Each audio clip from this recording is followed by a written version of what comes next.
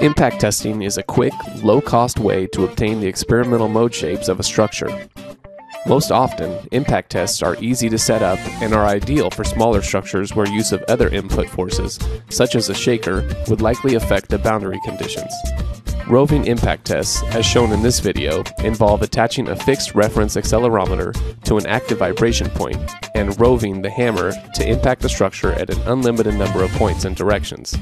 A roving impact test can be completed accurately with as little as a single-axis accelerometer, an impact hammer with a load cell at the tip, and a 2-channel acquisition hardware front end. The acquired data can then be processed in Emiscope VES to determine and display the mode shapes in animation.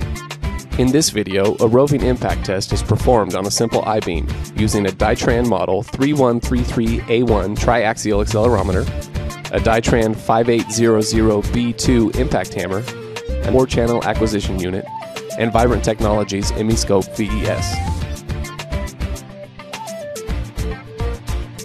The following steps are carried out to obtain the experimental modes of the I-beam using Emiscope. 1. Mount the test article with desired boundary conditions. The beam is placed on foam to simulate a free environment. 2. Lay out the test points. The points of impact are clearly marked on the beam. 3. Attach a fixed reference accelerometer and an active vibration point. The accelerometer is fixed at point 1. 4. Set up data acquisition in the acquisition window within Emiscope, which will acquire data directly from the unit. 5. Acquire forced response functions by impacting at all points and directions where the mode shape data is desired. 6. Build a 3D model. 7. Assign each force response function to a degree of freedom on the model where the test article was impacted when the FRF was acquired. 8. Display the mode shapes in animation by placing the cursor at peaks in the FRFs. As we catch up with the test itself, you can see the impact at point 6 on the beam. Notice the impulse response displayed within the Emiscope acquisition window. The top half of the display shows the impulse response in the time domain, and the lower half displays the FRFs in the frequency domain. Each time a satisfactory measurement is achieved, the traces are saved into a data block for post-processing.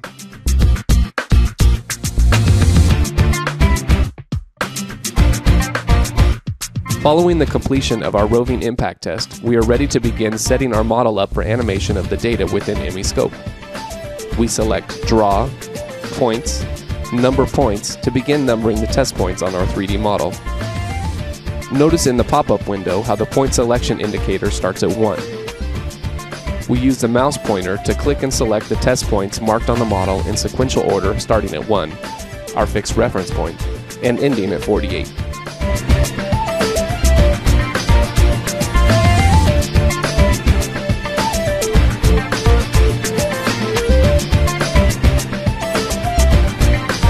We can then sort our points in the point spreadsheet by label by selecting Draw, Points, Sort Points by Label. Next, we will assign each FRF from the data block acquired by our roving impact test to its appropriate degree of freedom, or DOF, on the 3D model. To do this, we select Draw, Animation Equations, Create Measured, or Assign Measurement Numbers. This matches the DOFs from the 3D model with the DOFs from the data block. At this point, we are ready to animate our model using our acquired data. As we select the Animate button, a pop-up asks us if we would like to use interpolated equations. Interpolation allows us to animate the points of the model for which we have no collected data based on the nearest points that we do have assigned data. We choose to interpolate based on the 2 nearest points. As the animation begins, notice the data block on the right, where the magnitude of the FRFs is displayed. The peak cursor is placed on the selected peak, and the shape at that frequency is displayed through animation.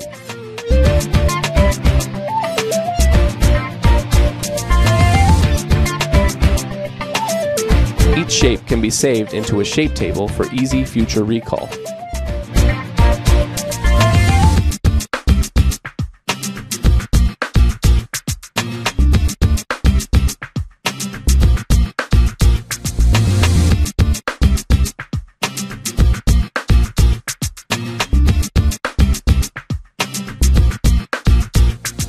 For more information on the instruments, products, or techniques used in this video, please contact Dytran Instruments or Vibrant Technology.